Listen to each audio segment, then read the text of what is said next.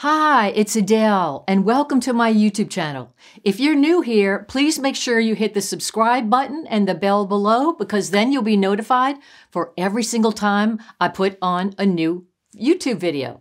So, in this video today, what I'm going to show you is a tip and a trick, kind of my technique for when you've gotten to a certain place in a painting and you're not really sure what to do. Now, this is a large painting, and so you might not want to just haphazardly put anything on there because you might be afraid to go ahead and ruin it. And this is going to take away all the fear and give you tons of confidence because I experiment using all my collage papers. Not that I would necessarily glue them on here, but it gives you an idea of what color you might want to use, where you want to put it on here, and it just helps guide you to the next step. And you're going to listen to your gut by saying, "Ooh, I love it there," or "No, it's too much of a contrast," or what have you. Now, this is a large 48 by 60 canvas that I did in my Art with Adele Academy, which is an online art school. And if you're interested, there's a link below to find out more about that.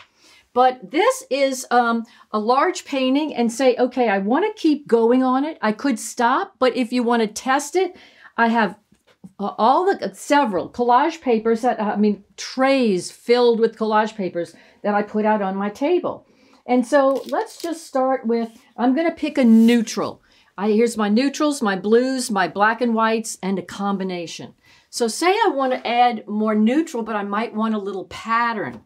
I'm going to take this tape, which is just painter's tape it on the back, and hold it up and put it around. Is it over here? Now, if you put a lighter one over a darker one, it's going to give it contrast and your eye is going to go there. So it's a great way to experiment. Like, do you want to bring the viewer's eye over here?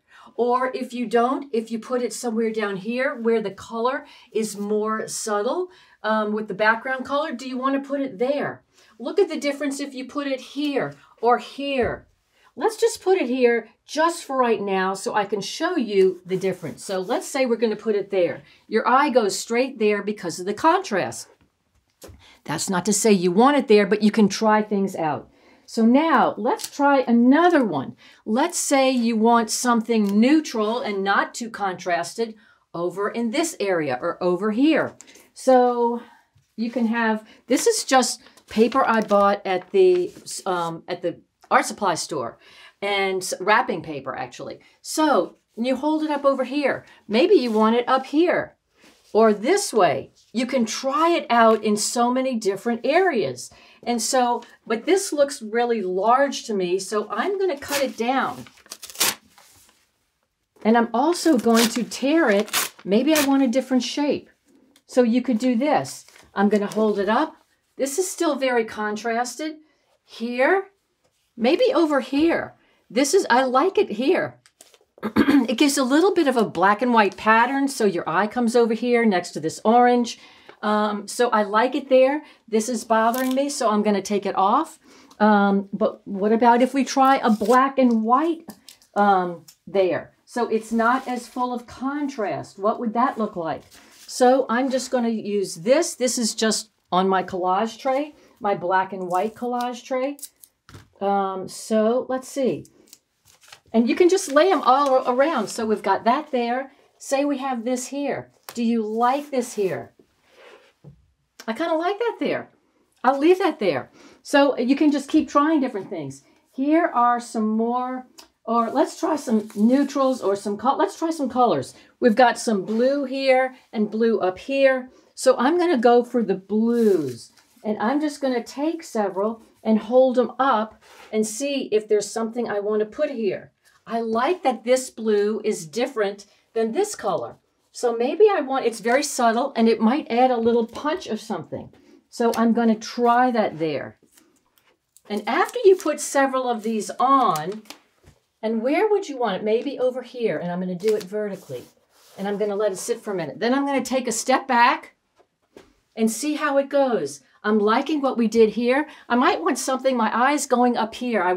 My eye goes here, and that's the major thing. Where do you take your viewer's eye around the canvas?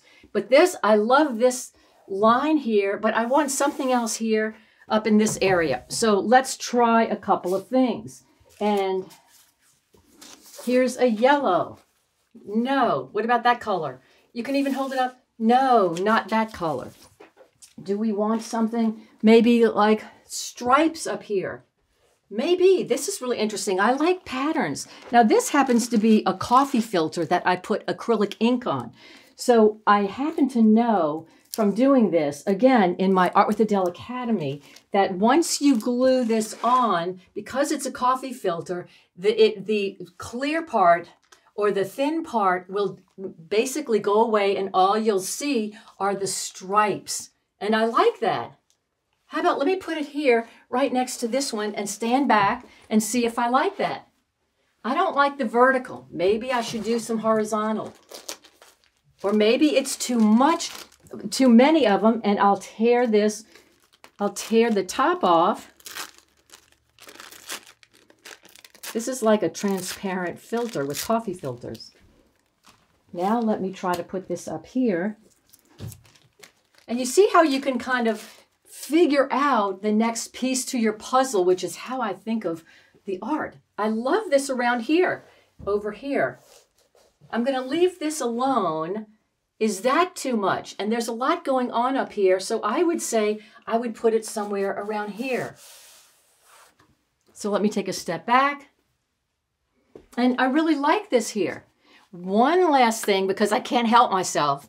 I have this red over here. I want to notice it a little bit more. So I'm going to look through my reds and pinks and oranges. I have a whole bunch of them.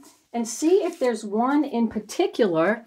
This kind of drew my eye over here, but that's, of course, way too big to me.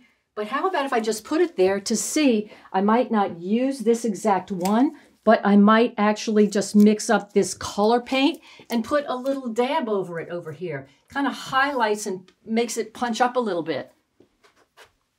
So I've got 1, 2, 3, 4, 5. This is so helpful to me. I hope this is so helpful to you. And so please make sure you hit that subscribe button below and the bell so you can be alerted every time I put up a new video. Thanks for watching, and I'll see you in the next one.